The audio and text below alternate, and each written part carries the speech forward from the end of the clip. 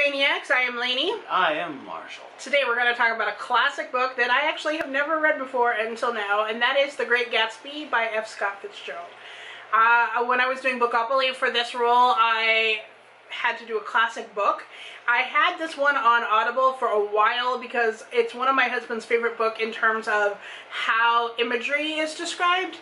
And I had never read it, so I was like, you know what, I guess I gotta, because people rave about how good this book is and how much they love it, and I didn't really understand why. I've seen the movie, I thought it was fine, you know, but I wanted to at least give it a chance. And if you don't know what this story is about, it is about a guy who comes to live on the land, I think it's on the land or nearby the land of Gatsby, who is this like party man, everyone loves him kind of guy, and he gets caught up in this world that Gatsby creates of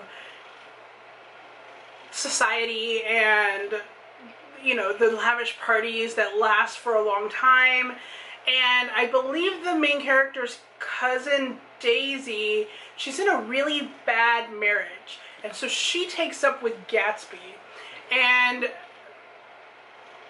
her husband is also having an affair on his side, so it's not like they're either one of them are very like committed, but things happen, and then things happen, and then if you don't know the ending to Great Gatsby, I'm not going to tell you the ending, but you know, it's not the happiest of stories really in the end. It paints itself as this party time!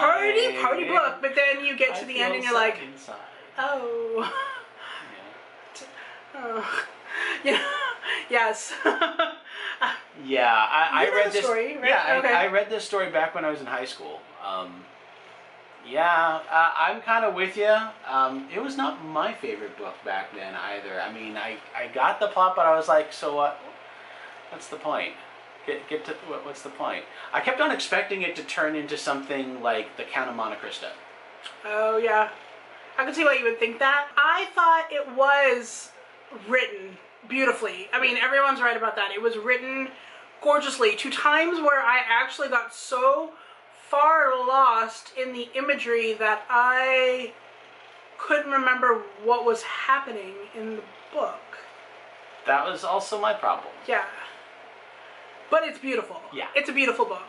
And I'm really glad that we actually do own a copy, because I feel like it could be one of those books that I could try to read again and grow to love it.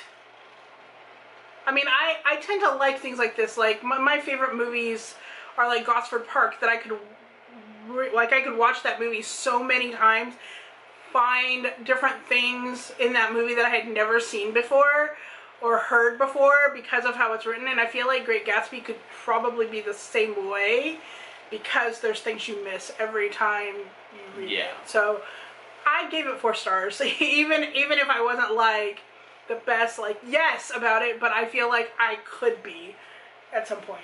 Yeah, back when I read it, I'd probably give it like 3 stars. It's beautifully written, but I didn't feel like it resonated with me at all. The movie does a little bit better of a job. Yeah, I also have Tender as the Night by the same author. I might read that one at some point too, just to see how it differs, because not a lot of people talk about Tender as the Night. So, yeah. Okay. Yeah. So thank you so much for watching, and until next time. Stay zany. Bye-bye.